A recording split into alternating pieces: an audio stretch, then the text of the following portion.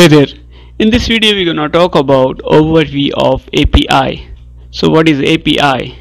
API stands for Application Programming Interface. Instead of going through the bookish definition, let us first understand the concept by equating this with a real life example.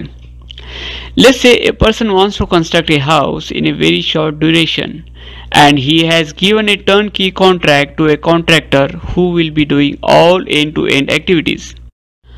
Now the contractor has everything to start with mason work, but he does not have skilled labor for carpenting work, which is a difficult and time-consuming task for him. So he approached to a carpenter to help him out. The carpenter said, "We have ready-made products for you. You only need to make sure that your windows and doors openings are according to our standard. And then you can just need to get our products and fit it in the respective openings, and that's it."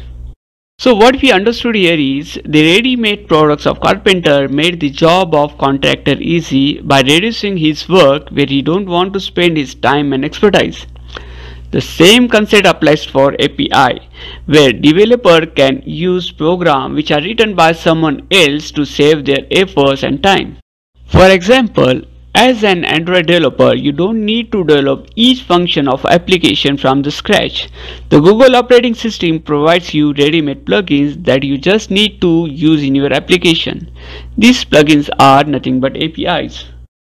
Okay, now let's see one more example. Almost all of us have Gmail account here, and you might have seen when we are registering to any other account, let's say to a job portal, it gives you two options: logging through your Gmail account or do the new sign up.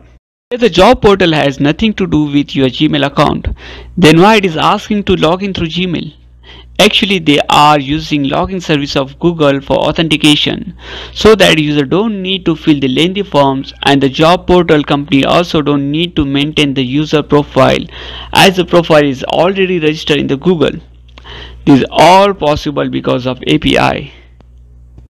Okay, now it is clear that API is the code developed by someone else and you are using it in your application instead of putting your efforts in writing a new code. And that's all. I think it makes more sense when we try to understand the concept by applications. Okay, now let's have a look at its definition. API is an interface or communication protocol between two different parts of a computer program intended to simplify the implementation and maintenance of software. Let's say you want to book an airline ticket.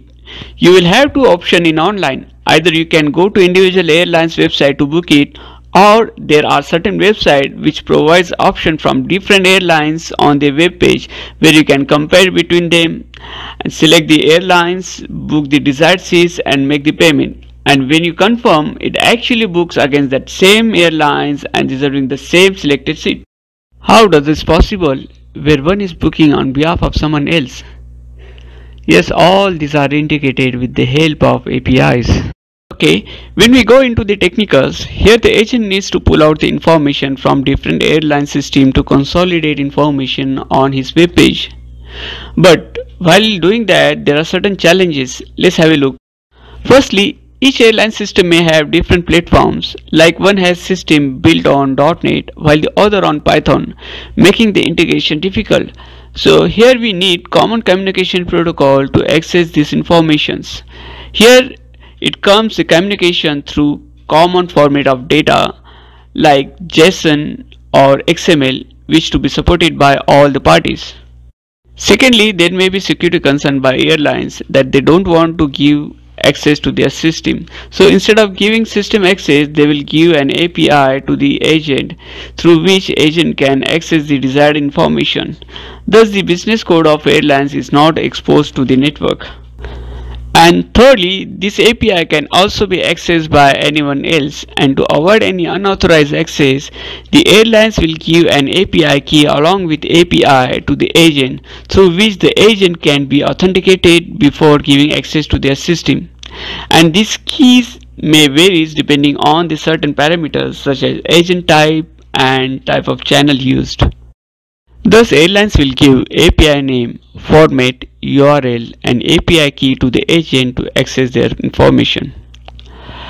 Okay, you can find many such examples in our day-to-day life, and thus it opens up door of opportunities for many small developers and businessmen.